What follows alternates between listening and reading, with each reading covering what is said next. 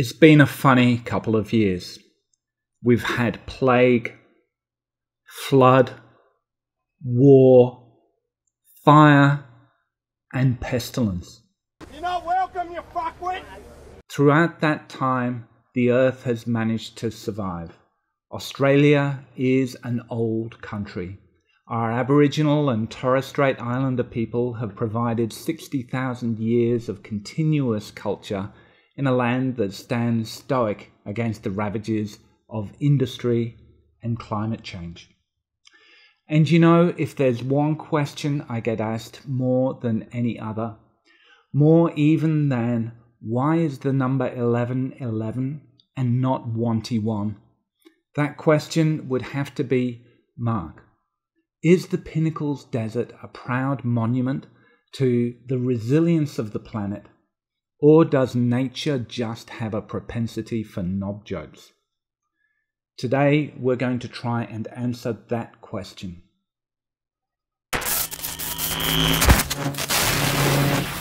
So say hello to the Zorki 4K.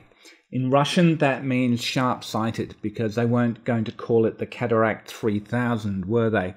Or Cataract 3000 in the local vernacular.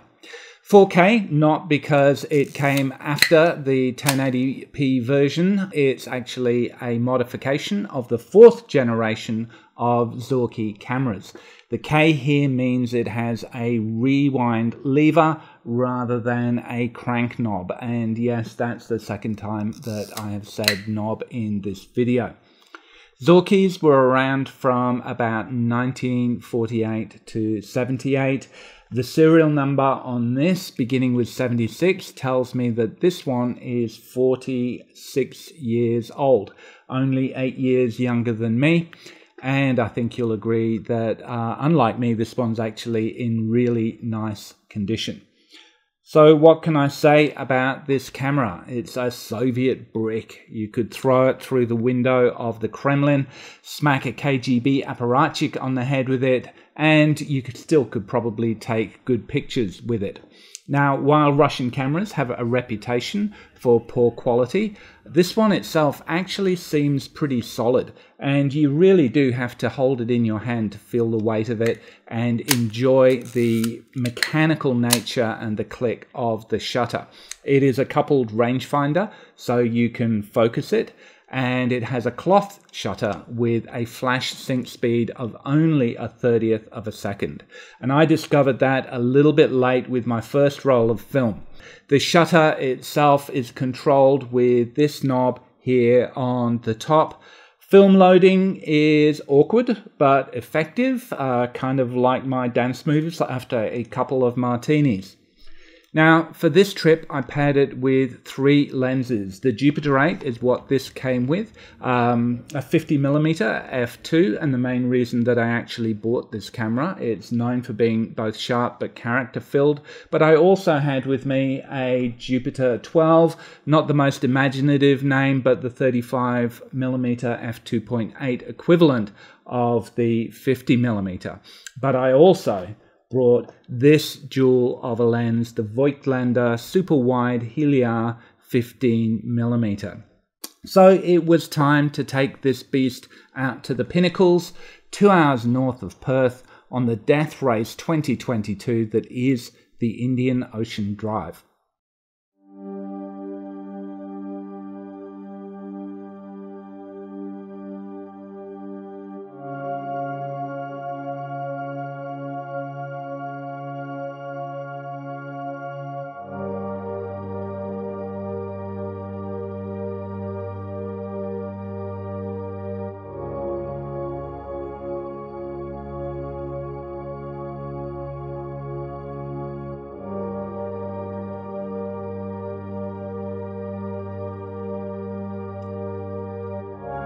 After an ostentatious display of my parking prowess, it was time to get my tog on.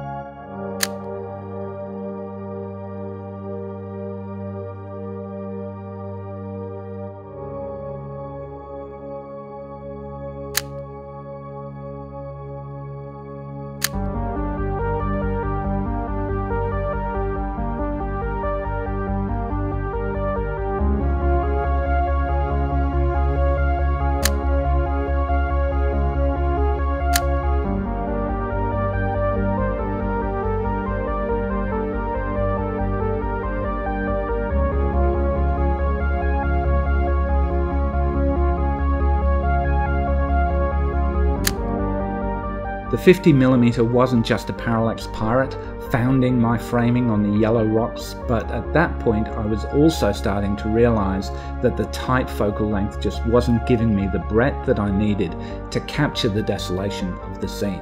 Cue the 15mm Voigtlander, enabling a much more dramatic perspective on the phallic columns that is the Pinnacles.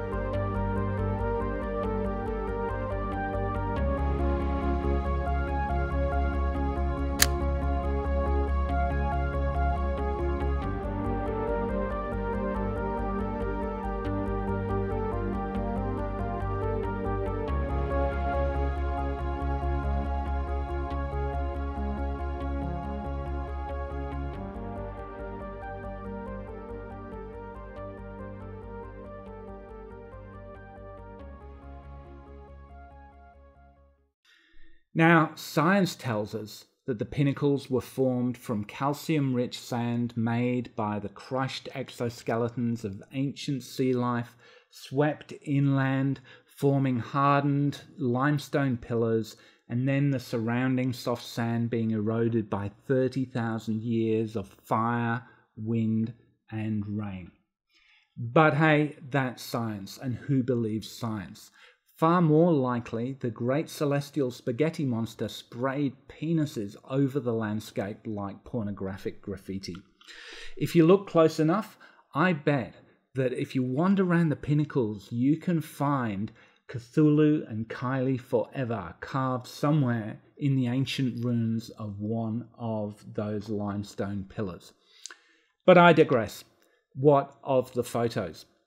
Well, actually, it was kind of a mixed bag. I was shooting Agfa APX 400 for the first time, and as you can probably tell, it was kind of a blotchy grain fest. Now, whether that was poor developing in D76 or the fact that I probably underexposed the film by a stop, more on that in a moment, I don't know. I'm going to have to get a lot more familiar with this film for sure, not least because of the fact that these were the first frames of a bulk roll that I have just purchased. As for the Zorki 4K, well, I thought I was shooting at a 500th of a second, but one of the frustrating things about the Zorki is that this shutter dial is incredibly finicky. My fat phalanges and geriatric eyes totally missed the mark, so it was actually set to 1,000th of a second.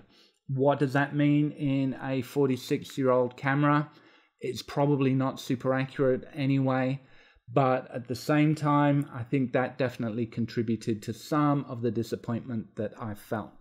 Now, without doubt, the super wide shots were my favorite. But even then, you'll notice that the thread of the lens on the camera is just a bit off, creating really quite an unpleasant vignette, even with the lens shade being so tiny.